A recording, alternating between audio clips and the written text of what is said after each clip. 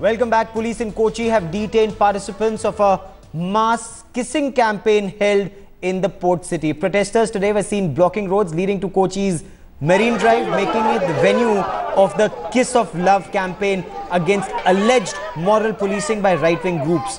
Around 1,000 policemen had to be deployed to prevent this mass rally. The campaign was recently launched on social media after a group of youngsters who were at a coffee shop.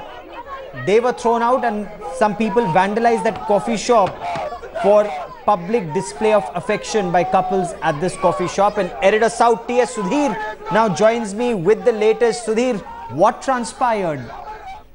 Well, the Kiss of Love campaign, which was organized in Kochi today, in fact, that was greeted by the Kiss of Lati as far as the Kerala police was concerned, because they were determined not to allow anything of this kind at Marine Drive in Kochi. But despite the huge police presence there, a lot of organizers, a lot of students, a lot of youth actually managed to kiss. In fact, even after they were arrested and taken away in a bus, we could see shots of actually boys and girls actually kissing each other, girls and girls kissing each other.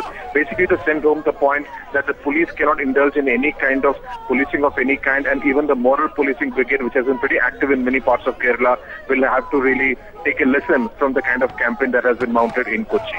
Gaurav? T.S. Sudhir, for the moment, many thanks for joining us. These are pictures of protesters being taken into custody by the police.